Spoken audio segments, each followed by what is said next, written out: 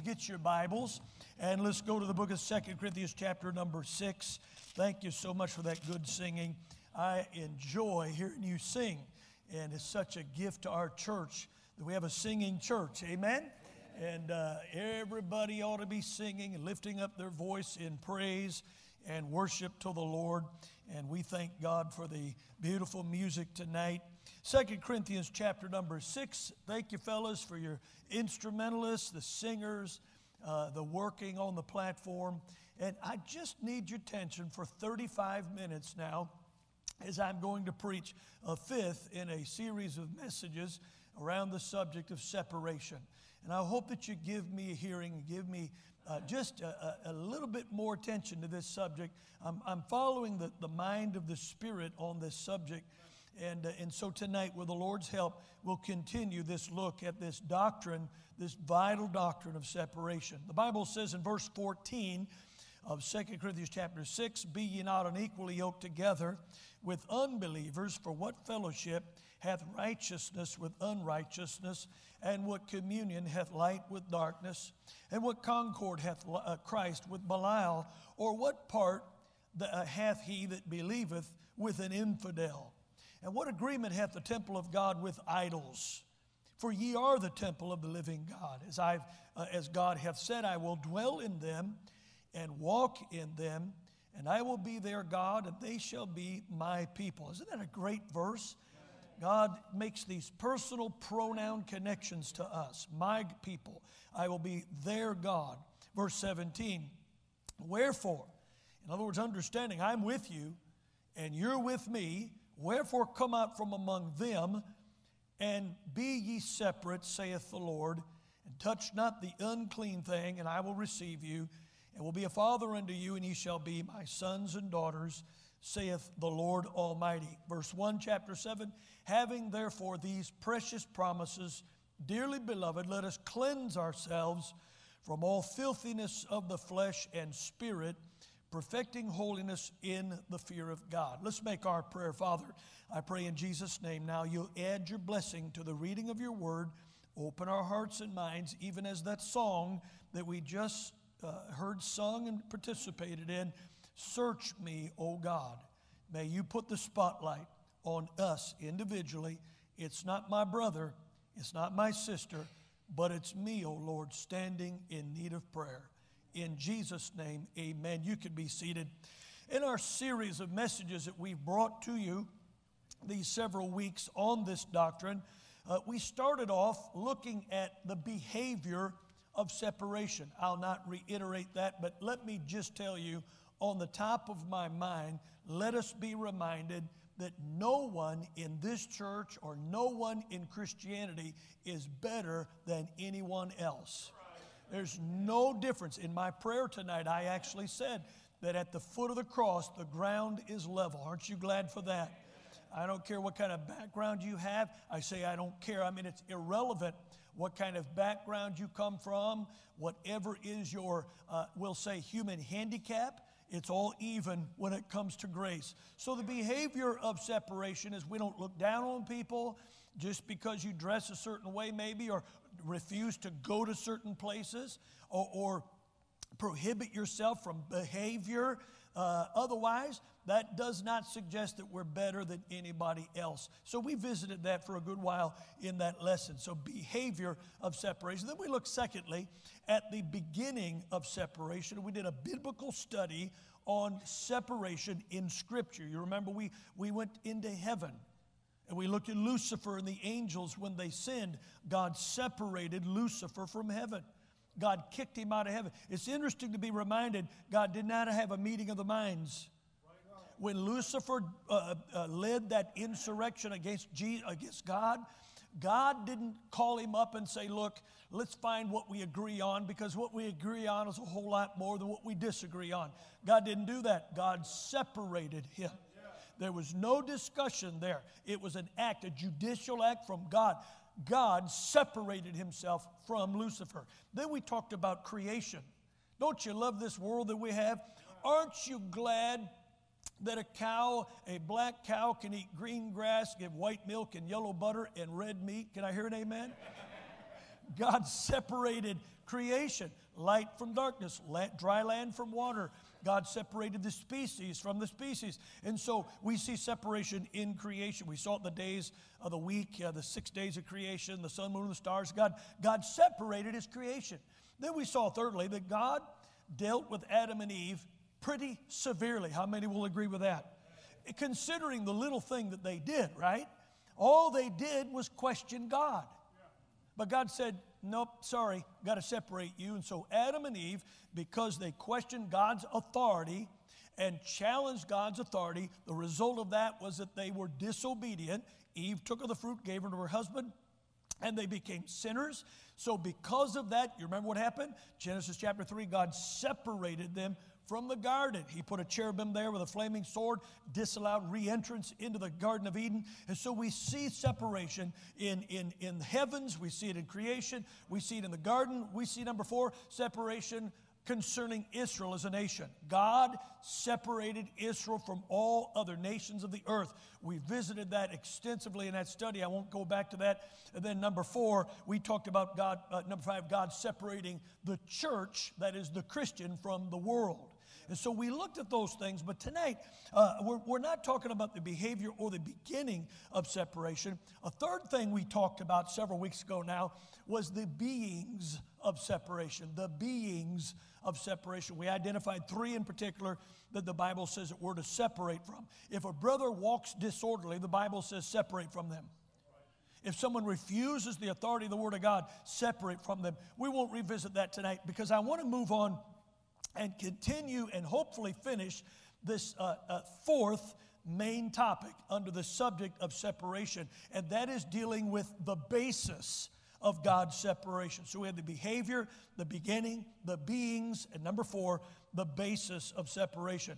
Now let me just remind you, we talked about, first of all, God commands his children to be separated to put clear distinction between God's program and the devil's program.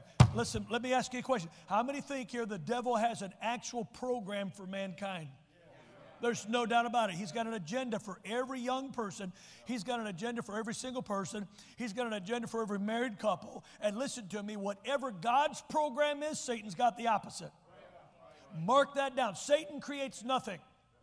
Satan doesn't create a thing. What he does is he perverts what God did create. Intimacy between a man and woman is sanctified in a marital union, but Satan perverts that.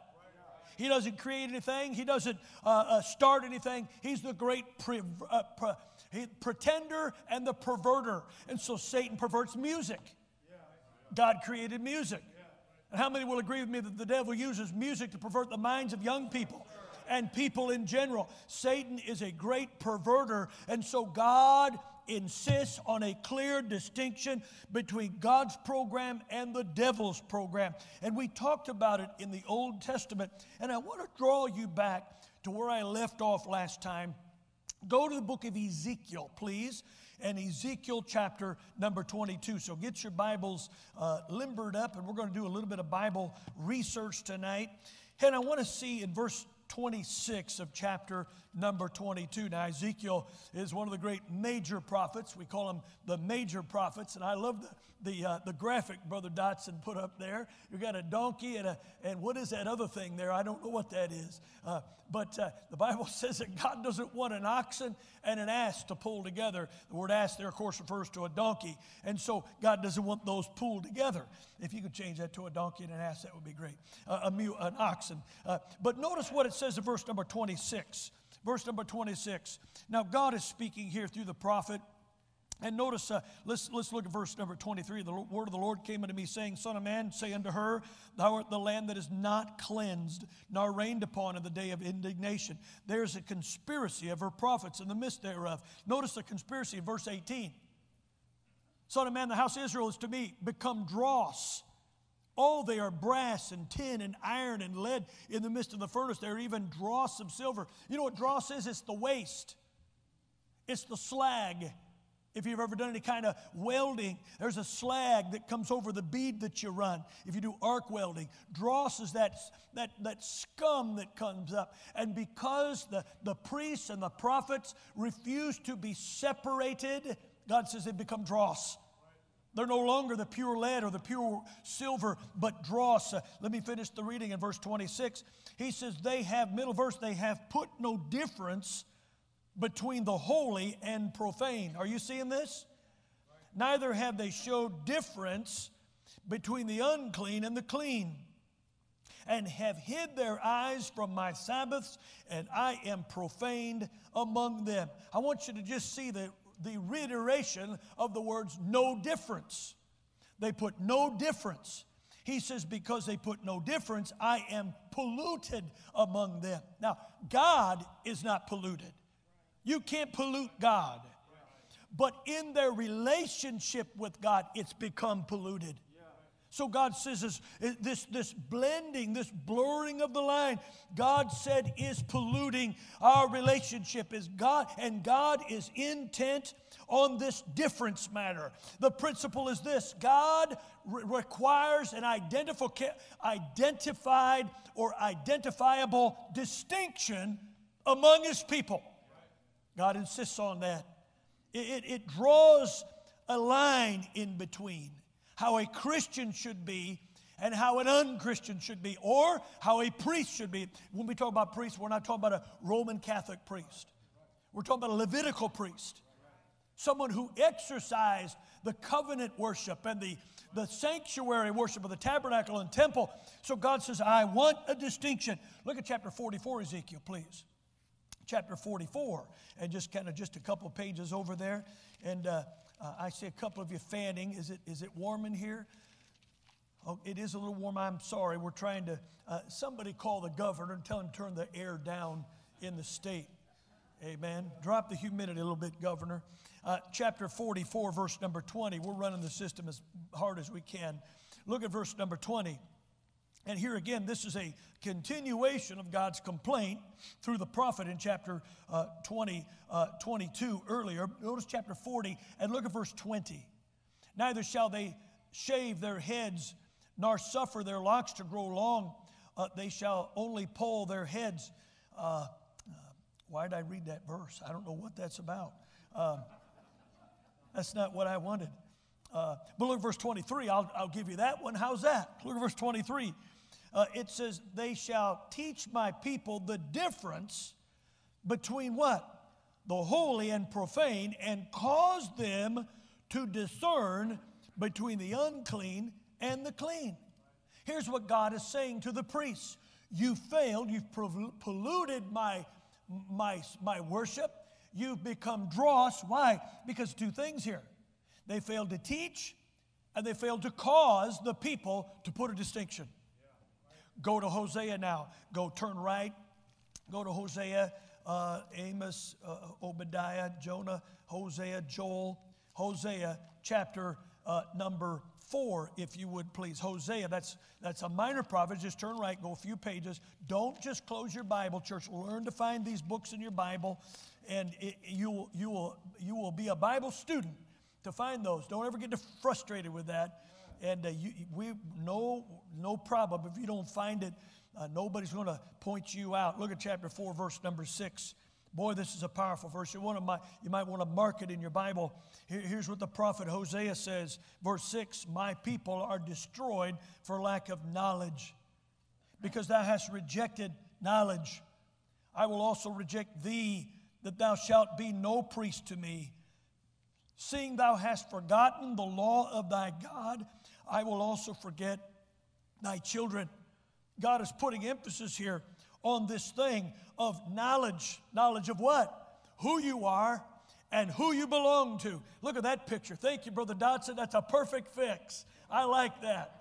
You see an oxen and an ass on the other side. By the way, it's a Bible word. I'm not cursing. Amen. It's a donkey. And so God puts a distinction. And I'm trying to tell you, listen to me. I'm trying to tell you, your life, my life, must never be a hybrid or a conglomerate of this world and Christianity.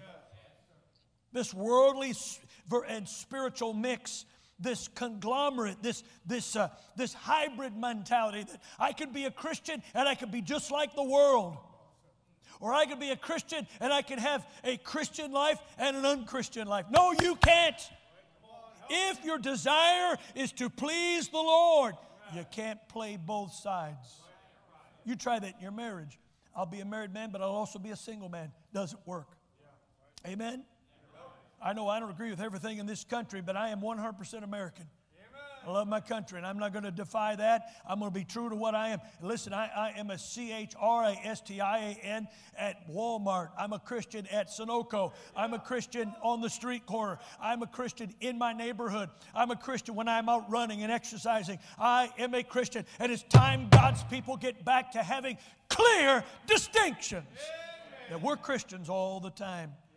And so we're not to bend or budge in our identity. Look at me, listen to me. This church is not going to seek a more modern music style to grow this church. We're not doing it. You know why? Because I and you believe in separation. We can't bring Hollywood into this church. How many will agree Hollywood certainly is not a spiritual thing? I mean, it is what it is. You might like Cary Grant. You might like John Dillinger. I don't think you like him. Or whatever. You might appeal to some movies or whatever. But I am telling you, this place is not a place where we're going to mix in the world to reach the world. We're not going to do it. We've got to separate, set a line. So separation draws a line. You remember the story about Jim Bowie at the Alamo? Sam Houston. Those guys were there, I think 168 men. They're there. Santa Anna's army, 10,000 Mexican troops were out there for 3 days and besieged them. And Jim Bowie knew it. He was in a bed sick with pneumonia. He couldn't move. So Sam Houston said, whoever wants to die with me in the Alamo, he drew a line. He said, everybody with me, come across the line. Bowie was laying there on a cot. He said this, don't you leave me on that side of the line. Pick me up and carry me over. And he did. Only one man escaped that to tell the story later. And I'm just telling you something. It's time. I said, it's time. God's people, draw a line. Stand fast for God. There has to be a line. There has to be a line. Oh, Pastor, I'm so tired. Everybody's tired. I'm so tired of fighting, Pastor. I'm tired of, listen to me, I've been pastor 38 years. I'm not bending the line. I'm not blurring the line. I'm redrawing the line deeper in the sand. Amen. So distinction. The word distinction, by definition, means a difference or a contrast. Amen. A contrast. Now, you can appreciate this basis I'm talking about, especially as you place it within the Levitical guidelines given in the Word of God. Now, I won't go back and teach all that, but you remember this. When Israel left Egypt, they were slaves. They were slaves. The Jews had been for 6 generations slaves. Listen, keep listening. Would you think in those 6 generations, maybe if this was where they were when Jacob went into Egypt as Jews, Abraham, Isaac, Jacob, spiritually, their behavior was up here. How many would think after 400 years, maybe this changed to this? And so here they are coming out of Egypt.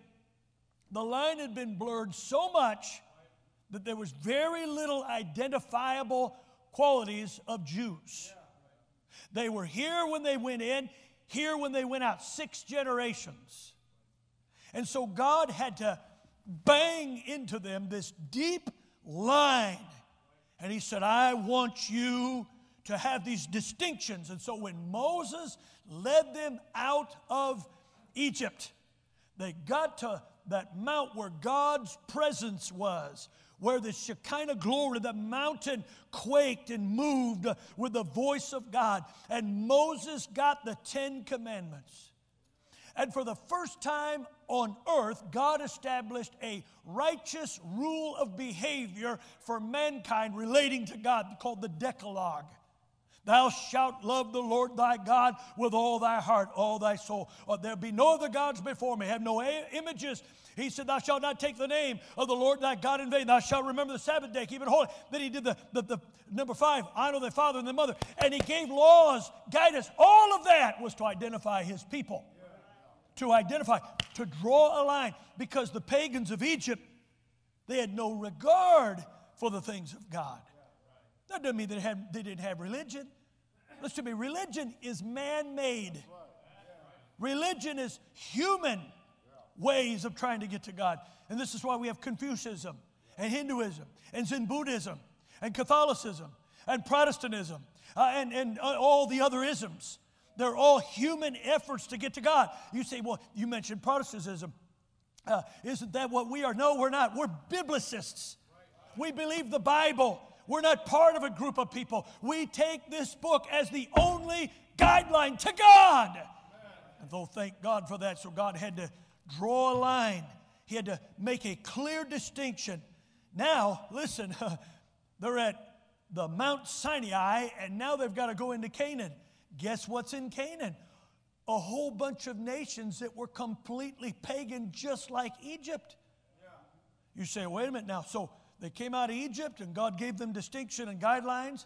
They go into Canaan. Yeah, and God said this, I want you to destroy all of those nations because I don't want you living with them. So God said, remove them. And I know that's hard to swallow. That's hard to take. But the truth is, God required that. Why? Because, hear me, because the potential to be influenced by the pagan nations is severe. How many will agree with that? Say amen. Listen to me. You, Brother Damp, I couldn't believe what you said. People are filthy. You said that tonight, right in my pulpit. And I couldn't agree more. I'm filthy. You're filthy. We've got all kinds of stuff that need to clean up.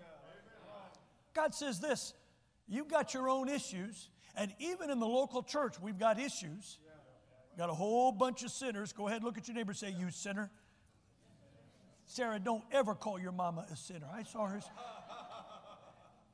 We all have our issues, but even in this world, we must be careful. The Barna Group does surveys based on a 2007 study. Listen to this. Most of the lifestyle activities of born-again Christians statistically are equivalent to those of non-believers. Did you catch that? I'll read it again. Most of the lifestyle activities of born-again believers statistically are equivalent to those of unbelievers. That's a terrifying thought. That statistically, the behavior of Christians is little to no difference between the unsaved. Let that sink in. Take a survey of your 30-day activities. You do it yourself. Just write down what you do in 30 days and where you go and what you participate in. You'd be shocked at how little difference between you and the world. This is where we are, church. Now, maybe right now you're saying, bless God, Pastor, that's not the case with me. That's because you've been working on this thing of separation. If you don't work on it, you'll blend in. We like to blend in. We do. And it's a part of proxy. By proxy, we fit in. We become part of the fabric. And if we're not careful, this will happen to us. By the way, it's astounding the number of believers that consistently visit pornographic sites. It's very little different than the world. These are statistics from Barna. You take something that is even along the line of consulting psychics. Many Christians are consulting psychics. And statistically, there's not a big difference there. I know it's quiet, but these are truths. The number of Christians that consume certain levels of alcohol, very similar to the unsaved crowd. The use of illegal drugs or prescriptions. Now here's one. Christians that admittedly say, I outright lie, is very little different from the unsaved crowd. We were talking in a fellowship time before the service. We have a prayer time, and then we just sit around talking as men. And we were talking about how it seems like in this day that we're living in, there's just more and more of a pull on our young people. But I have to tell you something. Young people notwithstanding, I think it's even true with older folks. That we're being pulled and we're being influenced. We don't even recognize it. What I'm saying, and I don't mean to spend so much time on this, but what I'm saying to you is not narcissism. I'm not trying to control you for my benefit. But I will tell you this. God says this, I want you to be separated for my benefit. And guess who else benefits? We do. To know who you are. I am a Christian. And God knows the very important factor of having a clear line for you. But also, let me tell you this, for the heathen, for the unsaved. We are best for this community listen to this, please. We are best for this community when we are most unlike the community. That's not common preaching today. You understand that, right? Today it's let's dumb it down. Let's make church more like a club. I'm not being unkind. You know this is true. Brother Brill, you understand what I'm talking about. You travel and you're going to church and it's just a chat time. And somebody actually sent me a note recently. They said, in California, I was preaching out there, they said, it's just good to hear old-fashioned preaching. Now, I don't know what they mean by that. Maybe it's because I was hollering. I don't know. But I appreciate the fact that people want the truth, and they want it straight. People are tired of this squirmy little shading. They want truth. Can I hear you say amen?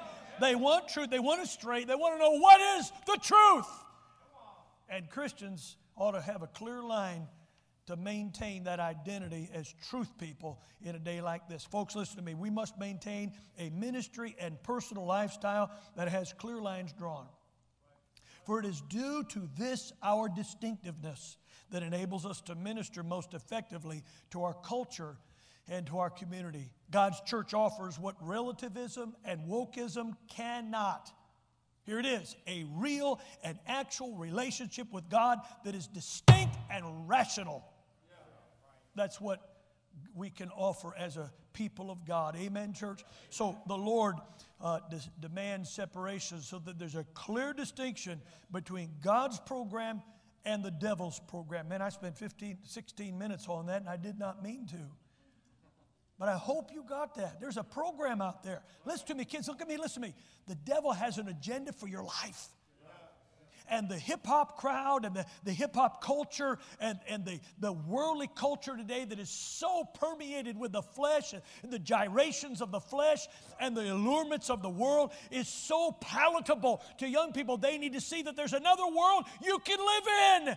And it's a world of holiness, a world of separation, a world of distinctiveness, a world that is pleasing to God. And wouldn't it be something if young people today and middle-aged people and older people would raise their hand and say, I want God's identity in my life. It only comes because you draw a line. You make a clear distinction. Number two, let me give you this. We're talking about the basis of separation. It's one, to show a distinction between God's program and the devil's program. Am I talking fast enough? Let me say this next. The Lord demands separation to give His people opportunity to stand for Him and for right against the devil in his way. Did you catch that? God demands separation so you and I have an opportunity to stand for God in an untoward world. God calls us to a separate life from this world, not so that we can walk through life floating like we're better than anybody, but so that the world can see and be understanding that there is a position that is right, and we can be happy in our rightness. Say amen. Go to Ephesians chapter 6, please, if you would, and let's build this thought. Ephesians chapter 6 and verse number 11. And I've got my little ribbon marker here, so I got there quick, but I'll let you get there. Ephesians, that's in the New Testament. Galatians, Ephesians, Philippians, page 1901 in my Bible. Ephesians chapter 6, look verse number 11. What's the apostle say here? Put on the whole armor of God that you may be able to stand against the wiles of the devil. Now, let me stop there. So I remember a young preacher, Brother McHale, was preaching years ago in a preacher boy contest in Massachusetts, and he said, I want to preach to you about the willies of the devil. The word is wiles, or the techniques, or the methods. Right, church? Or the ways that he works. And we understand that. He says that you may be able to stand against the techniques, the methods, the wiles of the devil. For we wrestle not against flesh and blood, but against principalities, against powers, against the rulers of the darkness of this world, against spiritual wickedness in high places. Wherefore take unto you the whole armor of God. Let's say that together. Wherefore take unto you the whole armor of God. Why? Why? So that you may be able to withstand in the evil day, and having done all to stand. What's the next word, verse 14? Stand. Stand therefore. And then he goes on and tells us how we can stand in the armor of God. 3 times in this passage that we just read, we're told to stand. We're told to stand against the devil. See, separation gives this to us against the devil and for the Lord. Now, I want you to go to 2 Chronicles, please, and maybe we'll be able to kind of land the plane right here. We won't finish the message, but we'll bring the 747 in, Brother Burrell, and we'll land that thing. I'll show you how to do that later if you're interested. He's a pilot, so I'm messing with him. 2 Chronicles, chapter number 18. As you're going there, now this is a great record here of the great king that was used of God, and yet he made a big mistake. And I'm talking about Jehoshaphat. Now, Jehoshaphat was a good king in Judah, and God used him in some wonderful ways. If you took the list of good kings, Jehoshaphat would, without a doubt, fit within the top 5 of the good kings of Judah. Now, as far as we can see in Scripture, there are no good kings of Israel. Remember, Israel divided into 2 real kingdoms. You had Israel in the north and Judah, 2 tribes in the south. And of the south, the tribes in the south, now you might be saying, see, everything good is in the south. All the good kings were in the south. Okay, I'll give you that. But Ahab was a king in Israel, the north, and Jehoshaphat was the king in the south. And so he's a good king, and he was a good man. He made some mistakes, though, and in chapter 18, he allowed wicked King Ahab to become a yoke fellow in war. Now, notice that graphic that Brother Dotson put up there. You see these 2 animals yoked together. And I just want you to look at that for just a moment. Notice that broad piece of wood with the neck collar brings these 2 animals into servanthood together. They're together. Where they go, they're going together. So this is why God said he didn't want an oxen and an ass to be yoked together, because the oxen, both of them are burden bearers, but the oxen works a different way than the ass. The donkey has a different spirit than the oxen. And so they would work contrary to each other, and God knew that, of course. But keep that image in your mind, because King Ahab, listen, was a wicked king. He was possibly the most wicked, and I've thought this through many times about him. I'm going to get you the text in just a moment, where Ahab was married to infamous Jezebel. And, you know, Brother Danf, I've thought this through because it's interesting. Toward the end of Ahab's life, God used him. And he had a heart that changed. And I think probably Ahab's problem is he was a passive man. There's no greater threat on America tonight than passive men. Men that just won't take a stand. You know, Adam's problem in the garden was he was passive. Think about that. I just wrote a lesson on that. I haven't taught it here, but I'm thinking about teaching it soon on the danger of passive men. Men must be assertive. And not, thank you for the 4 amens right there. See, I need to preach that here. But I believe Ahab's problem, really, I don't know if he was so inwardly wicked. It's just he was a sissy of a man. And he was pushed around. And you remember his sniveling, crying about Naboth's vineyard. You remember that? And he's crying his wife, you know, what's the matter, honey? Naboth wouldn't give me his vineyard. And she said, okay, I'll get it for you. And she had him killed and took it. And Ahab, thank you, honey, sucking his thumb. God help us. Help me, church. God help us. But I don't know why I got off on all that. But you needed to hear that. Yeah, amen, amen. God help us. By the way, you ladies, if you don't have a man in your life, be assertive.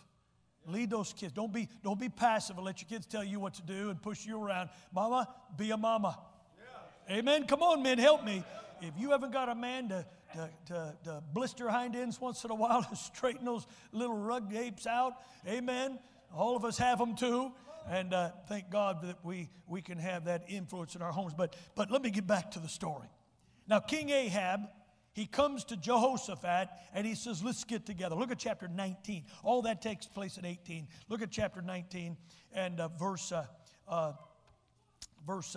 where am I at? I'm in 2 Kings. Oh, help me, Lord. 2 Chronicles. What chapter did I say? Okay. Does anybody know what I'm preaching right now? I'll get it. Hold on. chapter 19. Look at verse 1, chapter 19. And so Jehoshaphat, the king of Judah, returned to his house in peace to Jerusalem. And Jehu, the son of Hananiah, the seer. Now the seer, notice the two E's. The seer, he's a prophet. He's a seer. He's seer. He's the seer. He said, look what he said to King Jehoshaphat. Remember, Jehoshaphat was a good guy. Here's what he said. Shouldest thou help the ungodly and love them that hate the Lord? Therefore is wrath upon thee from before the Lord. Can you see the old prophet, the old seer? Dr. Malone used to preach this text, and I can see him with his hands. Shouldest thou help the ungodly? And that's a good question for us today. Shouldest thou help the ungodly? You see, God demands separation to give his people an opportunity to stand for him and for right. And King Ahab won the day in this. By the way, if you read the rest of the story, God still won. Ahab got the confederation of a good king, and God was grieved at this good king who blurred the lines, church. He blurred the lines, and he removed his opportunity to stand against evil. May God help us today continue to stand against evil so that God gets a good report. You see, listen to me. When a Christian blurs the lines, it makes God, dare I say, look bad. I want God to look good because of me. I really, really, really, anytime I preach here, I pray the same thing before I come to the pulpit. Lord, help me do a good job. I don't always do a good job. I know that, but I want to do a good job. Not so that you say, oh, what a great preacher. Oh, what a man of God. Oh, no. I know how far that goes, the end of my nose.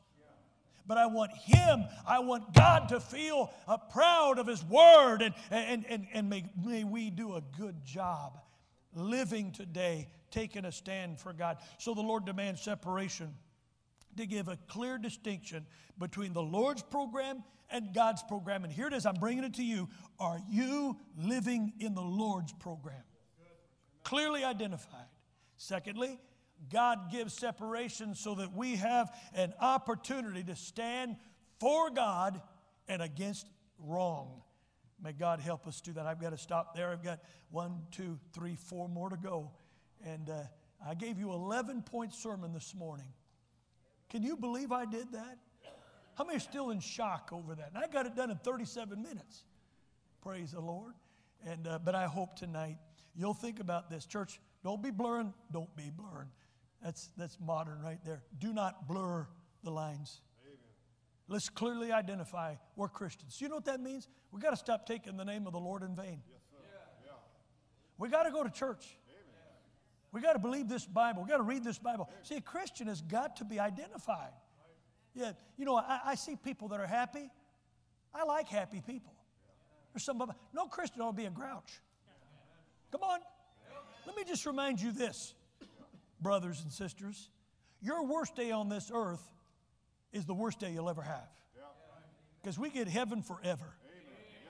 I know sometimes it gets hard, and woe is me is the cry of a lot of people. But listen to me. What you need to do is you need to run back to that book and say, thank God he'll never leave me nor forsake thee. He loves me. He knows my name. He knows the hairs of my head, even how many used to be there. Thank God. Let's stand together with our heads bowed and our eyes closed. Thank you for listening tonight. Brother McHale's coming to sing for us and in the invitation. And I want the invitation here, church, to be a time for you to move, for you to make a decision. This altar is open for you tonight. I wonder tonight if you'd say, Pastor, I need prayer. I feel like in my life I've been under such assault. The devil's been blurring my lines. And I feel like it's happening. God bless you. Hands are going up. Pray for me. Numbers and numbers of hands. Thank God. Just let the Holy Spirit speak to you as he begins to play. Just let him speak to you. That music you're listening to, that's blurring the line. That communication is blurring the line. That entertainment is blurring the line. Here's my challenge. Oh, I'm not interested in what it is. That's between you and God. There's no priest in this church. But you want to bring that to the Lord tonight. The altar's open. Start coming. Start coming. Come even now. Maybe you're here this evening and you just don't know where you're going to spend eternity. Jesus loves you. He died on the cross to save you. Maybe right now God is speaking to your heart. You want to be saved. Preacher, would you pray for me? I just don't know that I'm saved. Here's my hand. Would you raise it up? Let me pray for you. Anyone like that? Anyone like that? Maybe you say, Pastor, I've got a heavy load in my heart. It's crushing me and I need God's personal care. Pray for me. Here's my hand. Here's my hand. God bless you. God bless you. Father, bless these hands that were raised. Minister grace to them, I pray. Help us to obey the Spirit, mind the Spirit, and help us to be identified as Christians in this pagan day that we live in. In Jesus' name I pray. Amen.